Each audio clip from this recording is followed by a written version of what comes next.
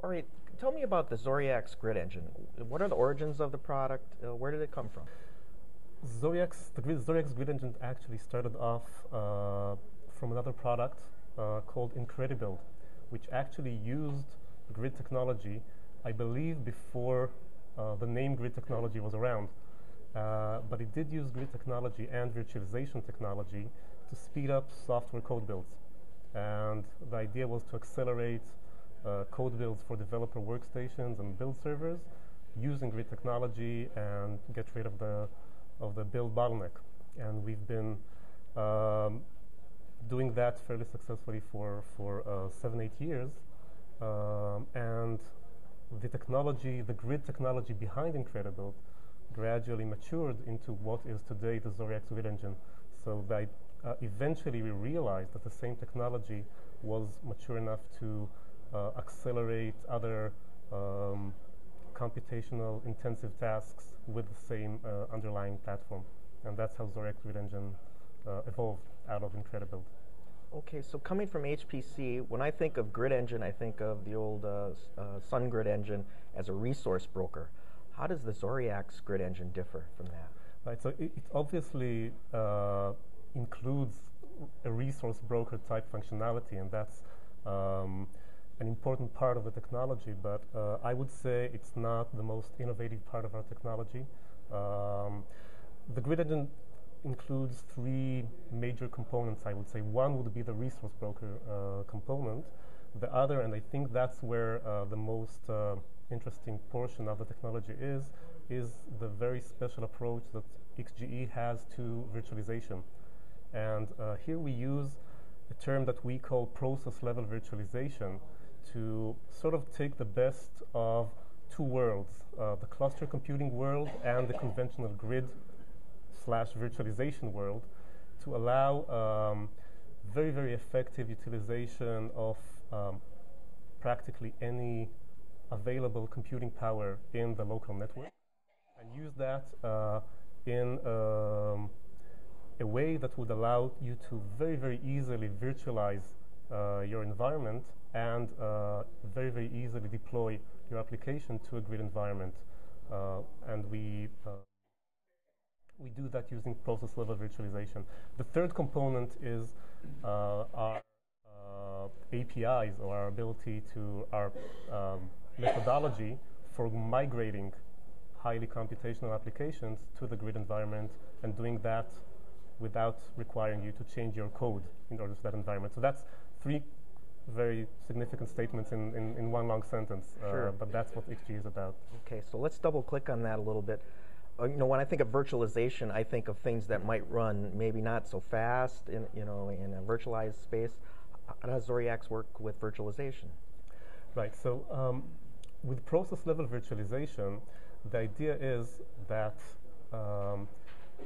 regardless of whether you're using dedicated, strong servers as nodes in your compute farms, or just the idle CPU cycles of a user workstation that's manned and that's being used, any process that's running on any of the nodes on the grid runs in a special virtualized environment that's implemented as an operating level process, and that runs alongside the other processes that are being used by the user, and each do not have any contact between the virtualized process and the host environment.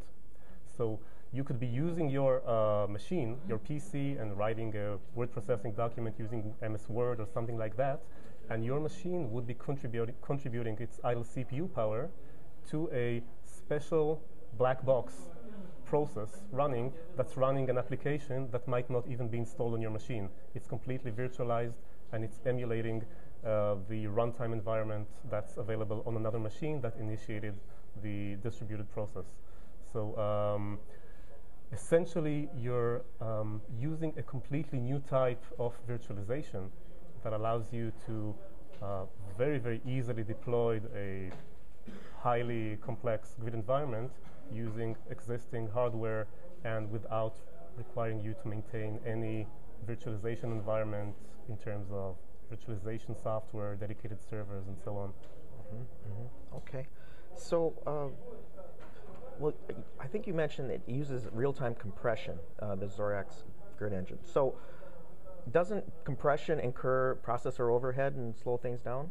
Well, it might. Our emphasis with XGE is really about making grid technology accessible to as many types of applications there are.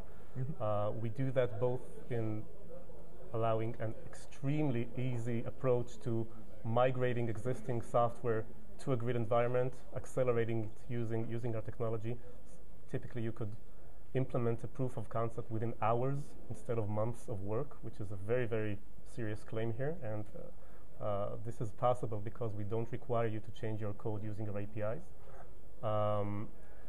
And the other level in which we achieve this is we do everything possible, including real-time compression and intelligent caching and other techniques, to allow you to reach HPC level or near HPC level capabilities using your existing hardware, your existing local network, and achieve very substantially accelerated software using just these resources.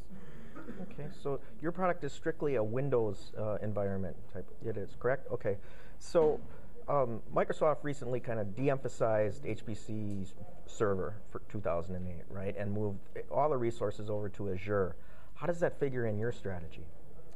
Well, it's an interesting move, definitely, and I think we have yet to see how the market will react to that move. I know that there's organizations, and I think very justifiably are showing some level of reluctance to moving their computationally intensive processes, which can sometimes be very sensitive in terms of the information and the algorithmics involved, to the wrong side of the firewall, if you would like to term that. And we're seeing that reluctance over and over again. Mm-hmm. And of course, there's the increased overhead of using WAN-based solutions over LAN-based solutions, which needs no additional explanation. So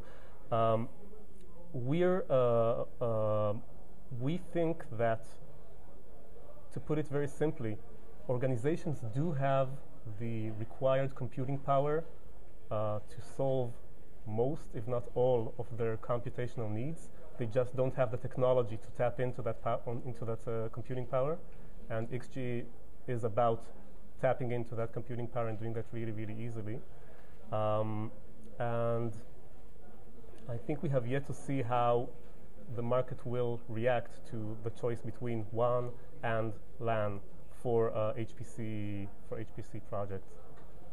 So while we're talking about networks, how important is a high bandwidth, low latency network to the effectiveness of the product? Well, it obviously is more important the more data bound your process is. With XGE, our focus is more on CPU intensive processes rather than big data type of projects. So that's why we invested a lot in technologies like real-time compression and intelligent caching to make that level of performance relevant, accessible to the type of problems we're seeing.